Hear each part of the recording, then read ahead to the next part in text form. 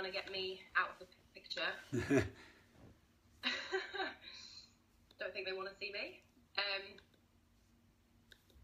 on. You'll have to. You like. This is early for TV to start, but you obviously start very early at work. Yeah, I'm up at 5:15.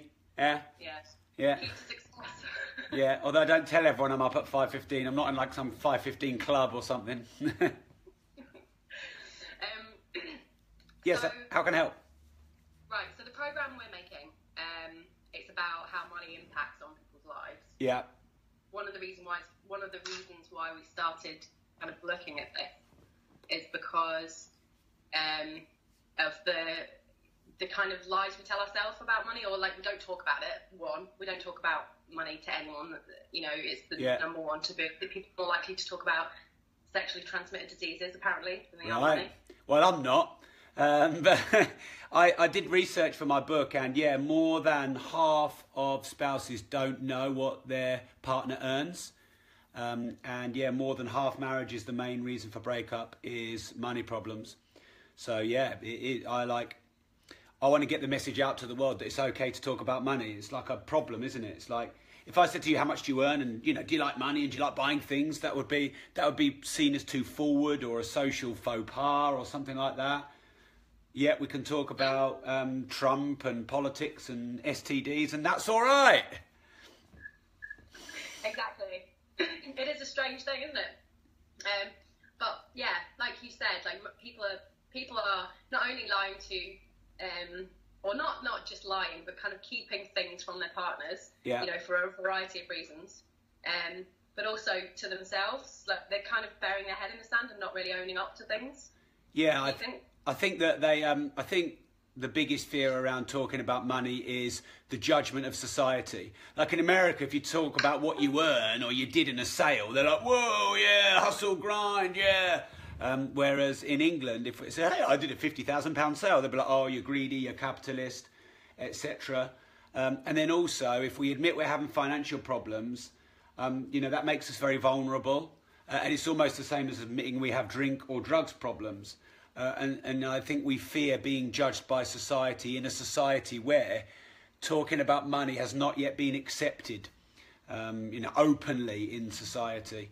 And if we can get a better dialogue in society about money and talking about it openly and using it for good means, not just personal means, then we can start solving the problems we have all the way to the root in the schools. We should be teaching people about money management, budgeting, saving, investing. We should be teaching that stuff in school so that they're more self-sufficient when they're young. Sorry about the dings on Facebook. I can't work out how to turn it off. But so what is it I can help you with? Yeah, so we envisage that you might be one of our experts. I know that when we'd spoken, you thought that was a terrible idea to have a group of financial experts, kind of with similar backgrounds. And that could be like putting a load of politicians in a room and, trying to get a single result or answer. Yeah, and, this is a work in progress because I know you've done lots of things with development projects. So I know you know the process, and I guess it's quite frustrating, but at the same time, it's also, we're at the stage where Channel 4 has funded us not just like a couple of grand to do a kind of couple of tasters or anything like that. They've funded us to do a kind of pilot, which they seem like they want to get it right, and so whatever it's ours to kind of lose, if you know what I mean. We just it's an ongoing discussion with them to get it right. Yeah. As to what it is. I think what we really want to get right is the dynamic, like the people that are helping the people coming through. I don't know whether it's going to be like, I know I've been talking to people with psychology backgrounds and people who have, very specific, benefit backgrounds. Yeah. But do you think that, I know that when we spoke, you thought that you could probably do a lot of the financial stuff, all of it, maybe yourself? Yeah. Yeah, I mean, like I said to you, I was £50,000 in consumer debt, credit cards and car loans and all sorts. And I started getting mentors and listening to audio programs and going on courses and self-educating on managing money better. You know, there's so many things you don't realise. There's, you know, like, don't spend when you're emotional, you know, high or low. You're depressed, you spend. You're elated, you spend. So don't spend when you're emotional. You make better logical decisions. Fundamentals like never spend more than you earn. Know exactly what you have to spend every month. Make a budget. Get rid of all your wasted direct debits. Always price shop. You know, always look for 3 quotes for everything. You can always get everything a lot cheaper. Always ask for a discount. I don't know if you can see the art behind me, Gina. You can definitely see. Yeah. But, you know, like this, he's one of my favourite artists. I've collected from him for 7 years. And he always does me 500 quid off a 3 grand piece. And if you don't ask, you don't get. And all this stuff mounts up. So yeah, I think I'd probably be, I don't want to pitch to you because if you want me, you want me. And if you don't, that's cool. And I've done a load of pilots, so I'd rather not do another pilot that doesn't go anywhere. But I think I'm well qualified to take someone who's in a lot of debt, sit down with them, dig into all their financial situation, you know, get their massive bills and paperwork out. There'll be direct debits that they've been spending for years that they don't even know about. There'll be a credit cards on 30% that could be on 0% for 6 or 12 months. They'll be paying off their lowest debt first and their highest debt last. They should be paying off their highest debt first and their lowest debt last. And I think I could give them a plan to get out of their situation. They're likely to have some addictions because everybody has addictions.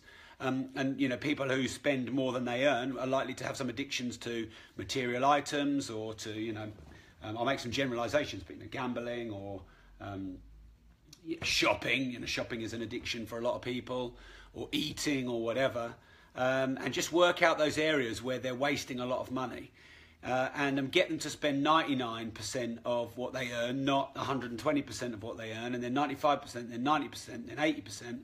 Get some really high interest accounts, get some ISAs set up, you know, get some invested funds, get starting to earn on their money. Go out and do a bit of overtime, set up a second part-time business, selling all your stuff on eBay or on Amazon, etc. You know, like, these are fundamental tips and tricks that anyone can do. And I had a drum kit, which my wife wanted me to get rid of anyway, because I lived in we lived in like this, I had this bachelor pad basically. And I thought, yeah, I'd done it all up. It was, you know, had a cinema in it and everything. And the first night I went out in this bachelor pad, I thought, you know what? I'm not very good at pulling, but I've got this bachelor pad. If I can get someone back, I am in. And the first person I ever met, I ended up marrying her. And so like, I never got to use the bachelor pad. She moved in real quick because, you know, like I was I guess I was in my mid-20s at the time and I was ready for a relationship. And she's like, this room looks nice. And it was my sort of music studio, drum and guitar. She said, if you sell all of those, I can have my clothes in this room. So I sold my drum kit. I got 700 quid for my drum kit. I got 200 quid for my Marshall amp. I got 100 quid for my guitar, which I was never using. Now, a grand at 5 or 7% a year compounded over 20 or 30 years is a decent amount of money. So, you know, there's all these areas where people can get rid of depreciating assets, get rid of expensive debt, and, you know, and turn their life around. And I thought, initially I thought the panel was a bad idea if we're all doing the same thing. But I think if you've got someone who's an addiction expert, you know, Russell Brand's released his book, hasn't he, on addictions. And if you have someone like him who, you know, so I can find out what their financial problems are and then find out, actually, they're spending a third of their wages here. They're addicted to this. And then you pass it to this guy and this guy goes, all right, well, I can help you with the addictions and I can help you with the mindset. Yeah, maybe that would work.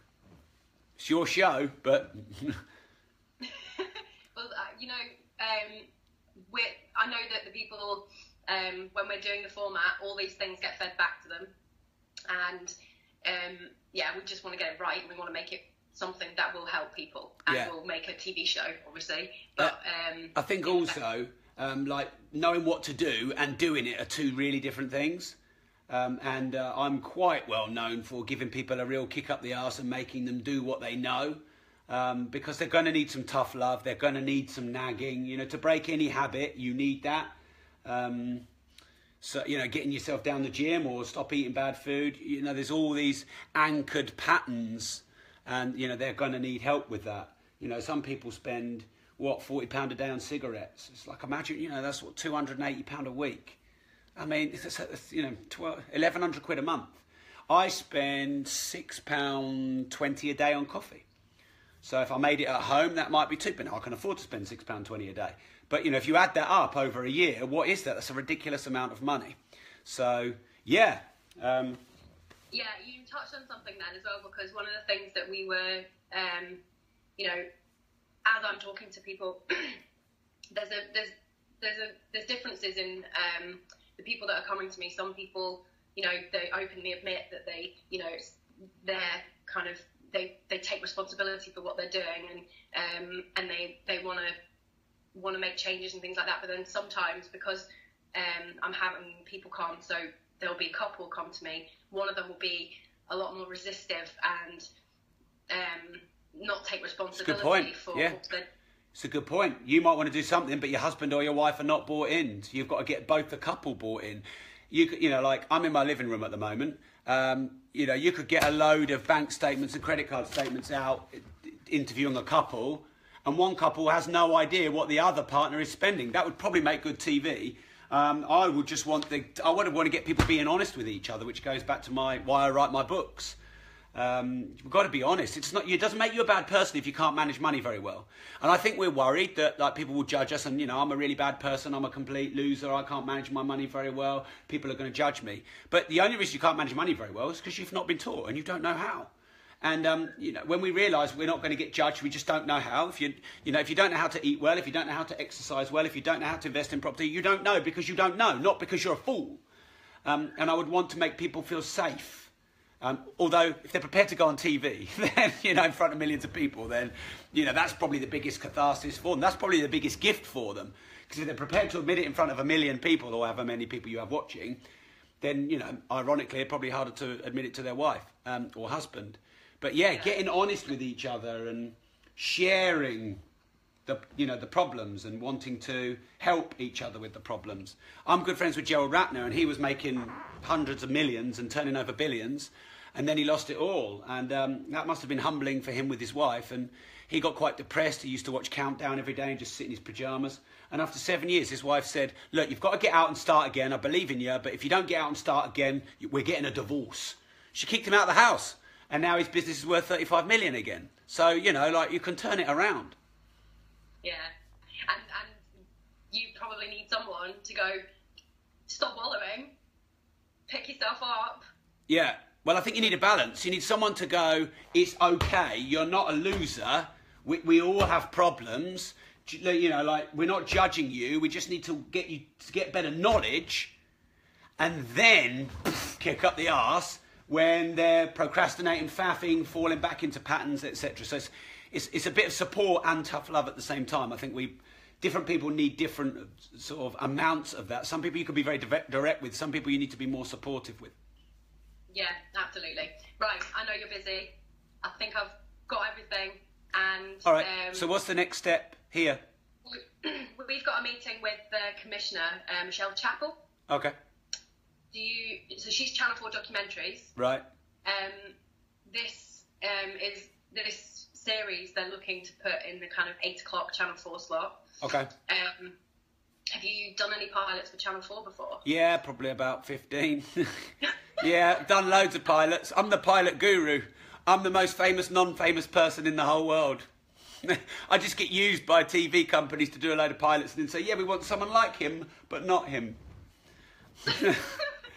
I'm sorry to bring all my baggage onto you, Sheena. I did do a TV show called Get a Life in 2006.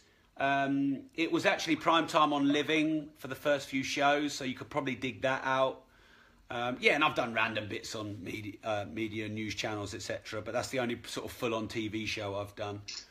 Well, honestly, like I've shown your video to my executive, and she loves you. Yeah. And yeah, when I'm not looking for anyone that's like you but not you. Yeah. So, and I know it's frustrating, and I can. Hey, look, it's all right. It's all part of the journey. Yeah. My friend Yanni had the same amount as me, and then he got his 20-episode TV show on Dave. So yeah, you know, it's all right. I wouldn't be talking to you if I was, you know, if I hadn't exercised it in my mind. But yeah, look, hey, look, if it helps you, this is great, and if it goes somewhere, This is also great. You know, I have just set up a foundation. Obviously, I've written my book, Money. I've got a mission to help as many people across the globe get better financial education, especially young people and underprivileged people.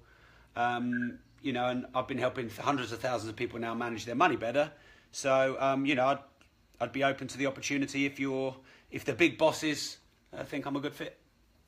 When you say you've been helping people manage their money better, because I know you were doing property, so are you working though with people trying to? Yeah. So I have a company called Progressive Property, which is the biggest property training company in the UK. And my business partner. So you know, we have about 400,000 people. In fact, I'll take that back because that's both companies. We have about 280,000 people that subscribe to our newsletters and follow our work. And yeah, we help people even without money get into property, get a second home, get a buy-to-let investment. Yeah, and then obviously my books. One of my books just got translated into Russian. There's a lot of sort of Far Eastern countries it's been translated into. And then my podcast, The Disruptive Entrepreneur, has 1.2 million subscribers. And I do a lot about money on the podcast.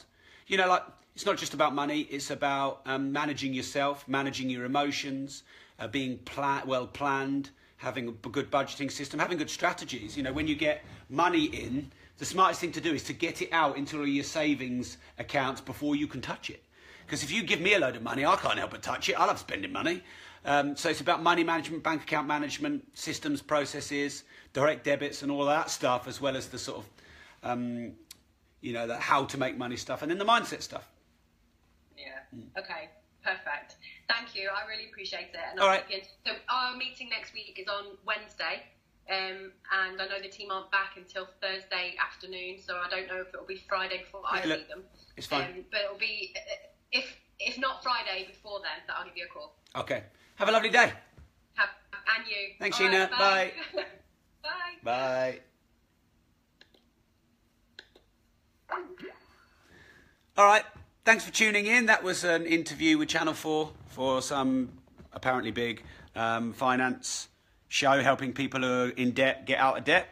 I've done dozens of these pilots, and only a few have come to big or bigger TV shows. I just thought that'd be a different kind of live feed today, something different and interesting. There you go. I don't think she knew we were live feeding, but hey, I'm sure it's all right. Have a great day, and remember, if you don't risk anything, you risk everything.